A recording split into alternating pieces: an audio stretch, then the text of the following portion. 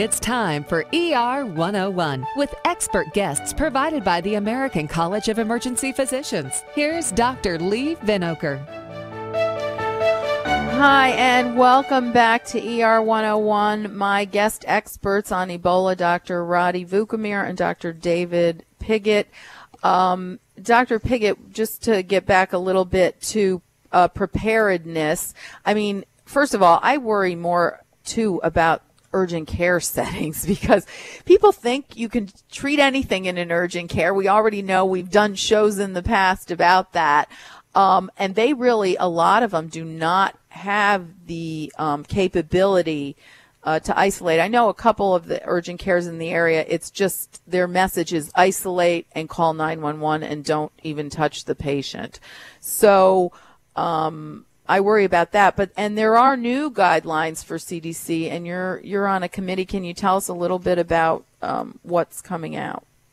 Sure. I'm part of an Ebola expert panel through the American College of Emergency Physicians, and in broad strokes, the guidelines that are coming out are going to emphasize identification of patients at risk, as well as isolation, and for the patient and for appropriate precautions for the staff members, as well as rapid informing of hospital infection control and other folks such as the local health department.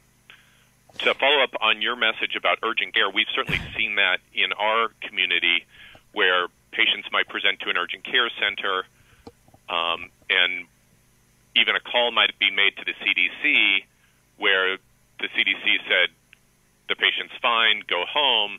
The urgent care physician's not comfortable with that and sends them on to your emergency department. Right.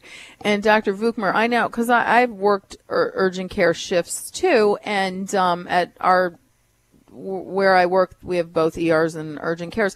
And the truth is, we don't have the hazmat suits, and the urgent cares don't have them. And their basic message is strict adherence to their guidelines, which is, 2 questions. Ask the symptoms. If the symptoms are suspicious, ask travel. If that happens, completely isolate, shut down the urgent care, talk to the experts, and then transfer. So have you been seeing that in your community, and how are they dealing with that? Well, we do have a little bit of exposure, but thankfully it's been something that's been readily triaged as non-exposure. We're getting calls about the Ebola vaccine. When will that be available? We get calls about sort of casual contact. We've had a presentation that was a travel history, but was, not 1 week ago, but 4 months ago. So we are getting some public awareness and exposure. Now, working as a part of a larger integrated group and network, we've got some 140 odd hospitals, and typically most urgent cares have a allocation and transfer protocol in place for all manner of things that they don't do at the urgent care center. And so as you point out, there are people that stroll in every day with an MI, a stroke, significant pneumonia, and this will be no different. So, at the administrative level, as an emergency medicine professional, you want to make sure that you have a referral policy that gets patients to the appropriate emergency department resource or, quaternary or tertiary care referral center. As EMS director, again, thankfully we work with colleagues who, again, as the adage goes, they're people that run away from emergencies and we're people that run to emergencies. So you work with your EMS providers, you make sure that they've got adequate training and staffing and protective devices and gear that they understand that will allow them to take care of this issue as it gets more common. At least the questions will get more common. Right.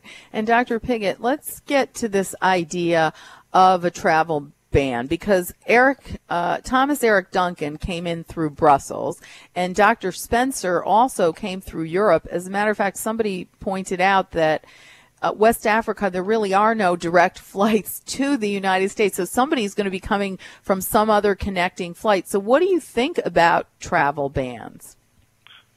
I think travel bans are not the best idea right now, and I think that position is echoed by the CDC and the World Health Organization. Just because if you put a travel ban in place, people who want to get from point A to point B are going to find another way of doing it that's going to be less accessible to monitoring.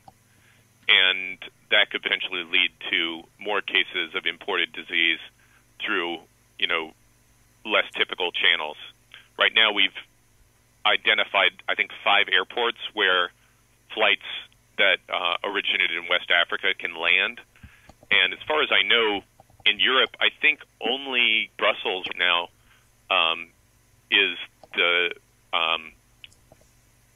destination out of West Africa.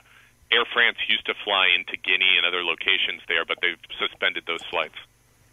Yeah, it's interesting. And Dr. Vukmir, another issue besides people maybe not being as truthful and forthcoming of what's going on if we start creating these bans, and we'll talk about it a little bit later too, is it can actually hurt the issue in Africa, right? And the situation in Africa, I mean, it's not going to get better here unless it gets better there, right? So there's all these issues with humanitarian aid if you start banning travel.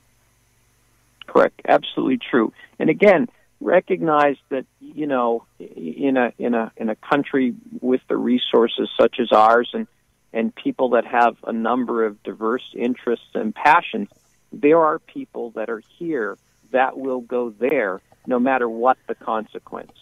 So we need to support that group and help them as much as we can, whether it's with resources or financially. And again, on the return, maybe we establish a, sort of an observation period, as you hinted to before.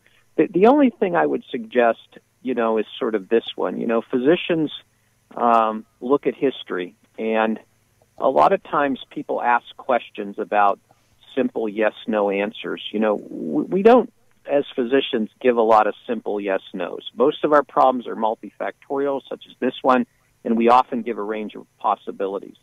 The only thing that I would suggest as a historical touch point for people that are interested is to go back and look at the influenza epidemic of somewhere between 1917 at its earliest and 1920 at its latest. But when you look at that sort of disease, it again had a higher virulence, a much more higher mortality rate than had been exposed, and it affected sort of young, otherwise healthy people, much like this virus. The typical influenza affects age extremes, very young, very old, but it's actually people that are involved out of the house in day-to-day commerce that are sort of involved in a disease like this one, as well as that influenza epidemic. I think if you go back and look at that as a touch point and look at what was done in that day to try and stem disease, you might get some ideas about different ways to approach.